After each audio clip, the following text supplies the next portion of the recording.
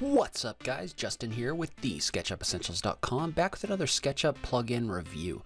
So sometimes in SketchUp you're going to find yourself in a situation where you need to be able to bend objects in a certain way in order to get the desired result that you want.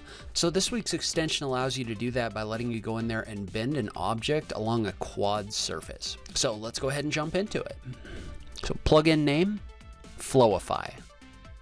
Plugin developer, Anders L. How much does it cost? It's free. Where can you get it? You can get it by searching for Flowify in the SketchUp extension warehouse. Basically, what this extension does is takes groups and components and bends them along a quad face. In general, that means it can bend them along objects with four corners. This can be useful for any number of things, including creating custom stair rails, creating organic meshes, or just generally detailing shapes you'd otherwise struggle to create in SketchUp. Using the extension is a 5-step process. You start by creating a target face as a group. Then you create a shape to act as a projection grid as a group. From there, you're going to create two lines connecting your target shape to your projection grid, also as a group. And then those three groups need to go inside another group.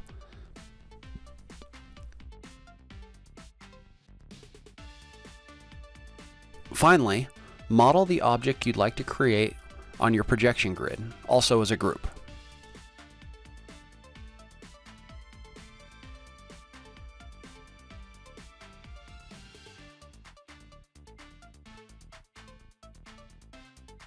Once you've done that, you can select your group of 3 objects and your object that you want to project, and then select Flowify from the Flowify menu.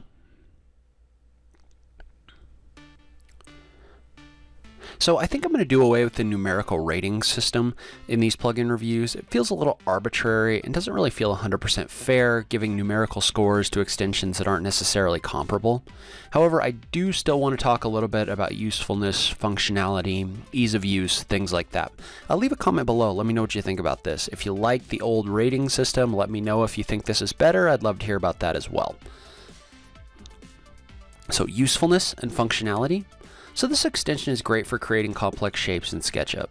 However, it does take some lateral thinking to use sometimes, so it's not always the right choice. When it is the right choice though, it can allow you to do things that would otherwise be very difficult to do. From a cost standpoint, this is a free extension. As far as I'm concerned, anytime an extension like this is free, it's definitely worth downloading and playing around with just to see what you can do. Ease of use and documentation.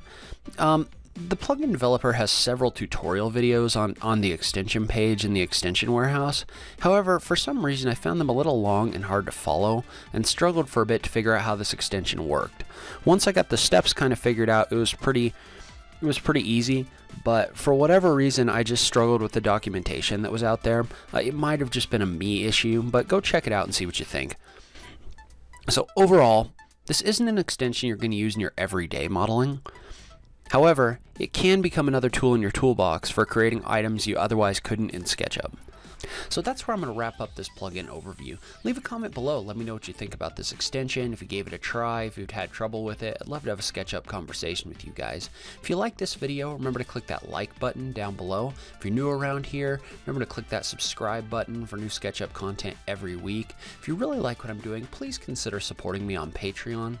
Every little bit helps, even if it's only $1 a month, just to help me keep bringing you great SketchUp content.